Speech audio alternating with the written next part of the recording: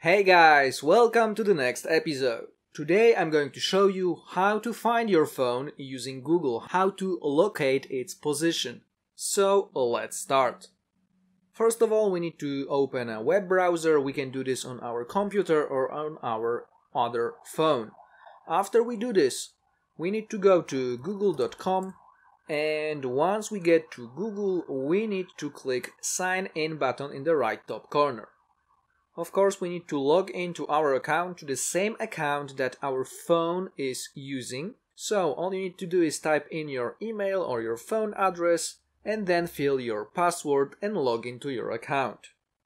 After you log into your account, we need to move our mouse to the right top corner to those 9 squares over here. Those are Google Apps, and click on it. And after that, we need to choose Account. Once we get to the account, on the left hand side we've got Menu.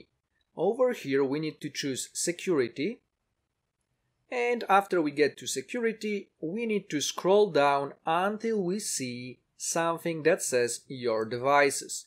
Over here you will see all of your devices.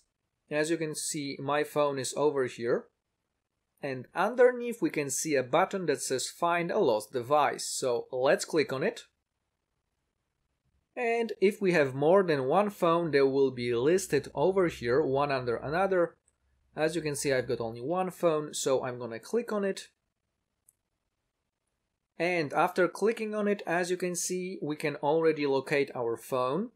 There are two options, one is Ring and one is Locate. So if we know that our phone is somewhere in our house, for example, or somewhere nearby, we just cannot find it in our home, we can click Ring, and it will make our phone make a sound. So let's check it out.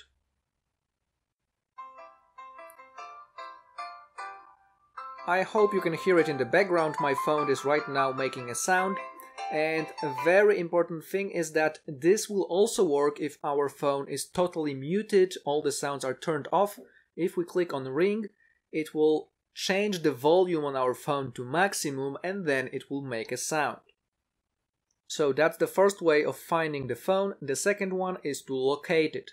So let's click on Locate. And this way is very useful if we are not sure in which place we left our phone.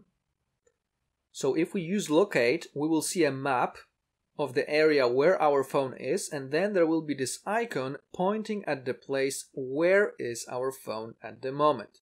So if we zoom in, we can see the circle, the location of our phone, with around 10 to 15 meters of precision.